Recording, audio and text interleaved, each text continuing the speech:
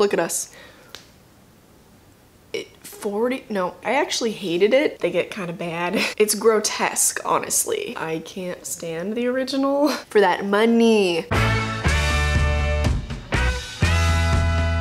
Hey guys, what's up? Welcome to my channel. Today, if you couldn't tell by the title, I'm gonna be talking about my top 10 favorite creature feature movies. Yes, this is yet again another different background. On Monday, you saw that I was at my boyfriend's house in Santa Rosa visiting his family, and today I am visiting my family. So I'm back home in Chico, and I know that previously when I've been home, I've filmed in different rooms, different places. So you're probably just gonna see me in a bunch of different locations. I'm just trying to figure it out, try to figure out aesthetically what I like best. I think this is cute. You can see my mom's artwork and whatnot, but I don't know, we'll figure it out eventually. Also on Friday, I'll be in yet another location because you will see my pre-recorded Friday the 13th review video, which, by the way, if you didn't know, I am reviewing every single one of the Friday 13th movies in the entire franchise, and this week is week 5, so definitely subscribe if you're interested in that. Also, some other content that I plan on doing, obviously I'm home again, and so I'll be making more videos with my dad. A lot of you guys really like the videos that I made with my dad, and so we're definitely gonna be making one of those for next week. Also for next week, I found a couple of these little games on Instagram that other horror content creators have posted, so I'm just gonna throw some up on the screen here, but I'm definitely gonna be playing a few of these on my channel, and then with those, you are more than welcome to comment and follow along and answer the questions as well, but that'll be for next week. So for today's video, let's jump right into my top 10 creature feature movies. Actually, real quick, okay, these are all subject to change, except for maybe my top 3 to 5. Those stay pretty consistent, but these are all, they change all the time. And, you know, top 10 lists are kind of arbitrary, but this is my top 10 list right now. I just had to clarify. Okay, so now let's get into it, sorry. So I actually lied a little bit. There are 11 on this list, but one of them is just an honorable mention, and I'm gonna talk about that right now, and that is Bird Box. It's not my favorite, and I don't think I would ever put it on my top 10 list, but I think that it's definitely worth a one-time watch, and I want to recommend it to you if you haven't seen it. I don't know about the rewatchability, but I thought it was a good movie, and it was pretty scary, and also the creatures are very unique, and you never see them aside from one moment where you kind of see some rough drawings of them, some sketches. Very interesting movie, really good acting, so I recommend watching it at least once. Okay, so number 10, gonna work my way up from number 10 all the way to my top creature feature movie. My number 10 is Alfred Hitchcock's The Birds. You might not call this a creature feature, but the birds are essentially monsters in this movie, and so I would call it a creature feature. I don't really know what other kind of subgenre it would be, so I'm going with creature feature. This movie came out in 1963, and it's one of my grandfather's favorite movies, so I actually grew up watching this movie, and it used to scare the daylights out of me, but it was one of the few kind of scary movies that I could watch without getting nightmares, so it sort of instantly became one of my favorites. Side note, I'm wearing an alien shirt today. It says don't talk to strangers. It's really funny, but I thought this was appropriate for today's video. Okay, sorry. I enjoy this movie because it's sort of an example of man versus nature, and nature in the end will definitely win. I know that people always say, oh, we're killing the planet, but no, if we continue to treat the planet this way, the planet will kill us. So I know the intention of Alfred Hitchcock wasn't to make commentary on the way we treat nature and whatever, but that's just kind of the way that I see it now, because it's still extremely rewatchable, even 60 plus years later. Not to mention that Alfred Hitchcock really is the father of suspense, and he's one of my favorite directors, and I'm so happy that I was able to put one of his movies on this list. Even if you don't count it, even if you think that this movie is more of a thriller or whatever, you know, it counts, okay?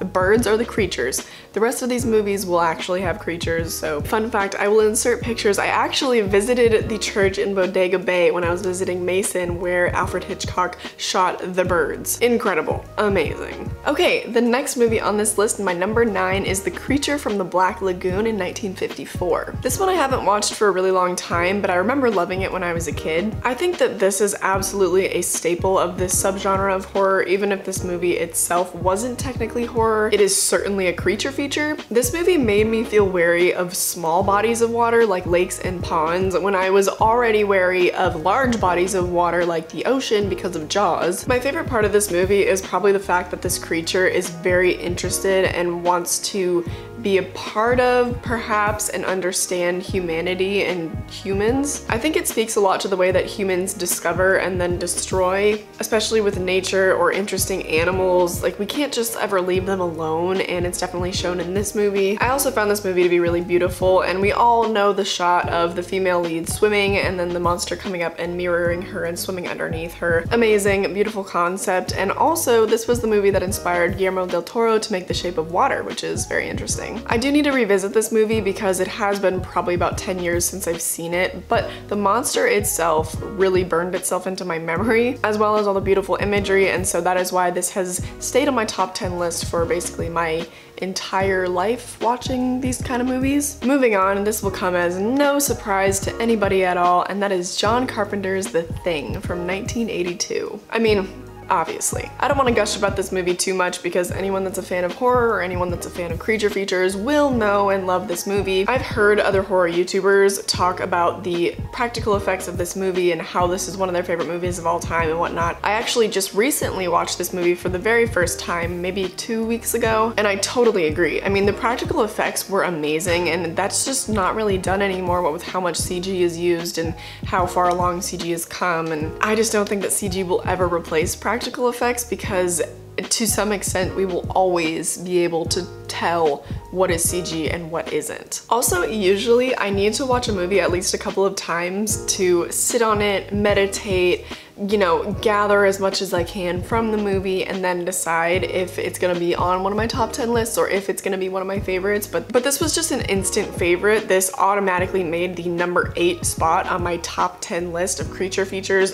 of all time. So that is saying something about this movie. It might work its way up once I watch more movies from this subgenre, but we'll see. I think that the whole concept of the movie is really what drew me in because it's definitely a combination of the movie Alien and Invasion of the Body Snatchers. So the plot mixes those two concepts and it creates something totally unique. And those two movies are some of my favorites as well. So the fact that it reminded me of both of those and mixed the two concepts so well is definitely why it already made my top 10. Also, before I move on, I have to say that my favorite part of the movie was when the guy's stomach imploded to reveal giant teeth and it bit the other guy's arms off. Great moment, love it. So my number 7 on this list is Life from 2017. So now we're getting out of the oldies and into more contemporary stuff. And surprisingly, the first time I watched this movie, and I think maybe the only time I watched this movie, I actually hated it because from the trailer, I thought that I was getting kind of an action space movie with a creature involved, but no, this movie was basically full-blown horror. The alien creature was really unique. I can't say I've really seen anything like it before.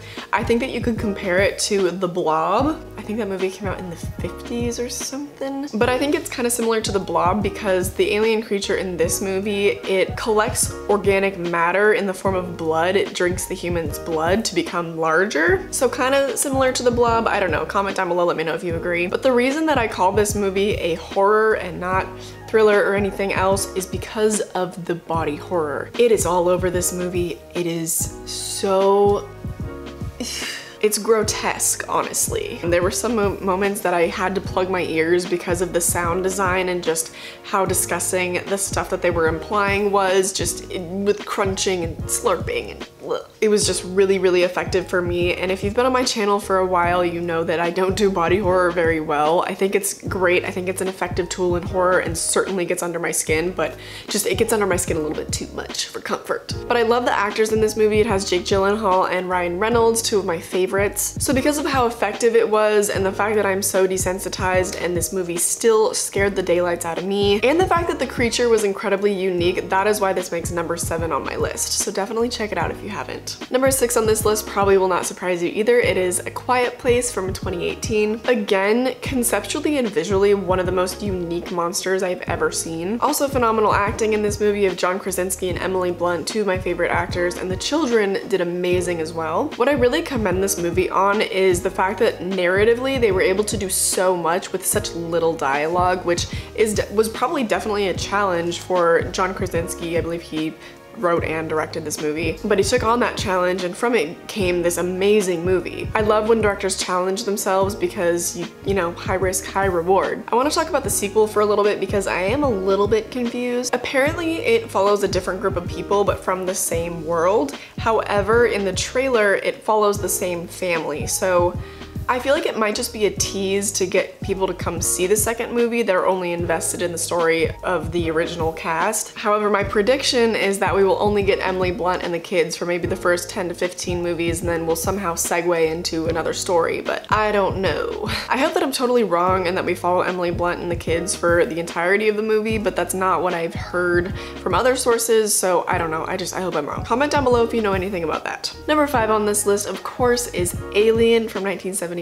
Maybe I should have done a separate video dedicated all to Alien movies because they kind of intersect, and so it's hard to say because there were a lot more Alien movies that I wanted to put on this list. However, I feel like the original Alien is definitely a creature feature, while some other Alien movies are a little bit more nuanced and you don't really see the aliens as frequently, so I feel like that's kind of a separate thing. You probably already knew that this was gonna be on this list, but I actually have not talked about this movie on my channel yet. This is one of those genre-defining movies that will be rewatchable till the end of time. The practical effects were really just as good back then as they are now, and they hold up so incredibly well, and I think that that is why this movie will last for eons to come. So narratively, you not only have this alien, but you also have this robot and then strenuous relationships between all these men and Sigourney Weaver, and it kind of makes some commentary on sexism in the workforce and things like that, kind of like Silence of the Lambs. Not really, but kind of. And I don't know, Sigourney Weaver just kicks ass, and it's really awesome to see a female lead in an action movie like that. But also what works for this movie is definitely the suspense. I think that it makes the scares so much more effective, and I am not really one for jump scares, but they just worked so well in this movie and they just made sense. Sometimes jump scares are really just cheap. They're just for the shock value and just to try to find a way to scare the audience and make it a horror movie and whatever. But in Alien, I think that jump scares are actually warranted because it was this creature that was able to stow itself away and hide and do, you know, all these crazy high intelligence things. So I feel like the jump scares were definitely warranted. I'm not really gonna talk about the sequels because they get kind of bad. But the first Alien movie, amazing. We love. Number 4 on this list, you might be mad at me that it's not up higher, but number 4 is Jaws from 1975, of course. Did you guys all already know that I was gonna put this on my list high up there? Yeah, I think you probably did. I think that this movie should be on everyone's favorite creature feature lists. I don't know that there is really a separation between shark movies and creature features and what that line is, but this movie centers around a creature and it is the shark, and it's a monster shark at that. So I don't know, you tell me, but this is gonna stay on my creature feature list. I think that this movie definitely helped to reshape horror because it changed the game. It changed horror from being a genre that relied on pretty cheesy practical effects to actually very well done practical effects and real genuine suspense and pure terror. Also, might I just say, look at us. Look at us. Just two people that were afraid to get back into the ocean after we saw this movie. For a long time, probably, right? Am I wrong? You're gonna look at me and you're gonna tell me that I'm wrong? That is effective horror, okay? To make you anxious and question real life and question the actual ocean, even though you know that this shark is just a thing of the movies. And we all know damn well, or well, I hope we all know damn well, that shark attacks are usually on accident, and the statistic is somewhere in the 1 out of 11 million something chances. I don't know, I'll put it up on the screen.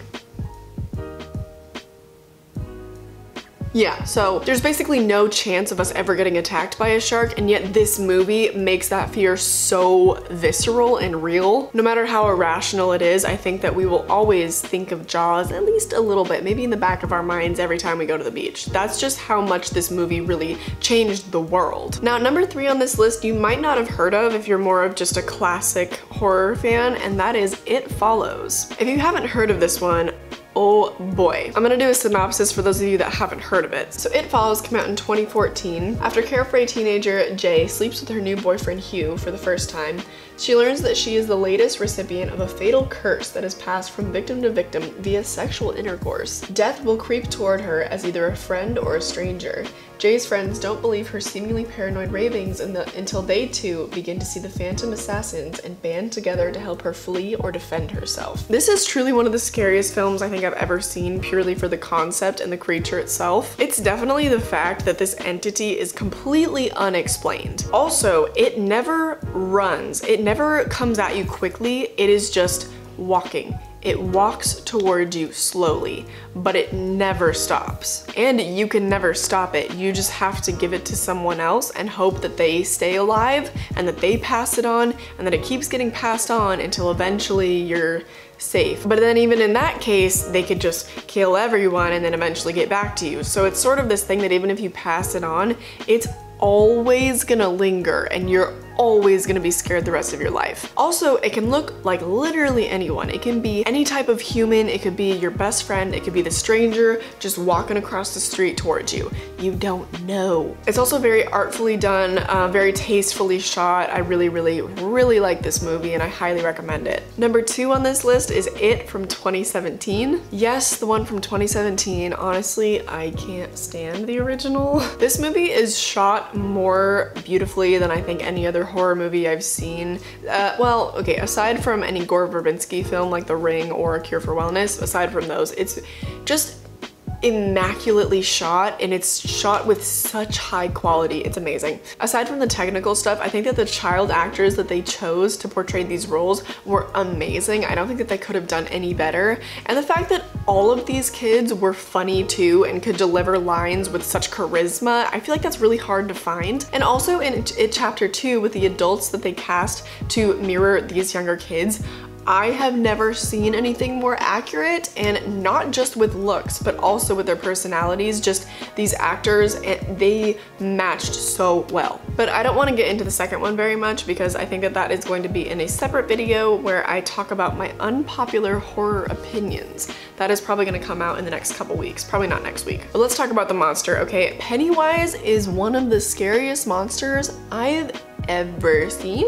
I don't know if we all collectively have this innate fear of clowns. I didn't think that I had one, but then I thought about it more, and of course I saw this movie, but I thought about it more, and clowns as a concept, I just don't believe in. Clowns are very weird and frightening. The fact that they dress themselves in paint and giant shoes and stuff, but they're supposed to entertain kids and whatever, but they look so frightening. They literally, clowns look like monsters themselves, okay? That's why there have been so many killer clown movies and stuff like that. But sorry, getting back to Pennywise, the fact that he can also transform himself into your worst fear, and he just has this telepathic ability to reach into your brain and know what you fear the most and exploit you for it, and then eat your fear. You know, conceptually as humans, we cannot understand that. He's just this quite unfathomable creature, and it's a lot to process. But I love It so much, and I think that it really did a lot to help breathe new life into horror, even though I know that it's a remake, and I know that we're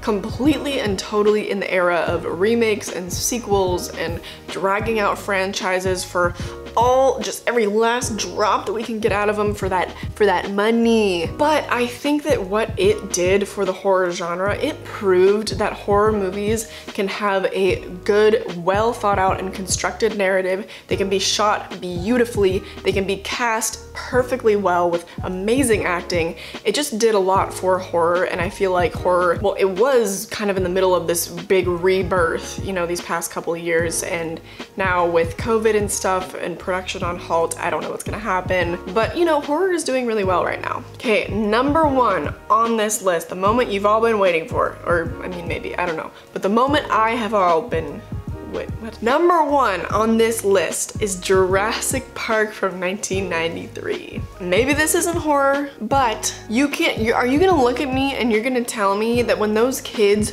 were sitting in the kitchen scared out of their minds because the raptors were about to find them, you're gonna tell me that that was not a horror scene?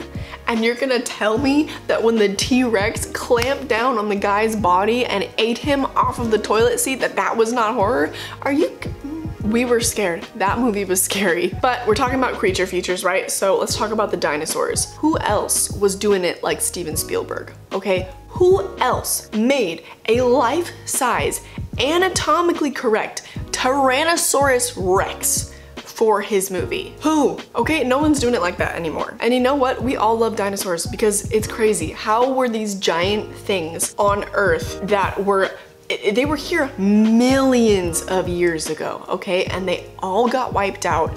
And the most that we can learn from them is just from their bones. They're just these vastly fascinating creatures, and it's so cool to see them brought to life and to see that the effects were done so well that they hold up perfectly to this day. I just cannot commend Spielberg highly enough for the choices that he made in this movie. And in recent years, he's made some really questionable stuff like the BFG and Ready Player One. I mean, those were just kind of big letdowns for me, especially because Spielberg used to be one of my favorite directors, what with Indiana Jones and E.T. and stuff like that. Sorry, I need to keep circling back to the movie itself. Let's talk about the acting. Actors were amazing in this movie. We know it, okay? We all know it, can't be disputed. And we have crazy Jeff Goldblum, who, what is he even doing now? Have you guys seen his show on Disney Plus, The World According to Jeff Goldblum? Because the way that man's mind works, it's truly fascinating. But anyways, we have Jeff Goldblum in this movie, we have Lena Dunham, etc., etc. But then also the child actors, I've mentioned before, you have to have good child actors or your movie will be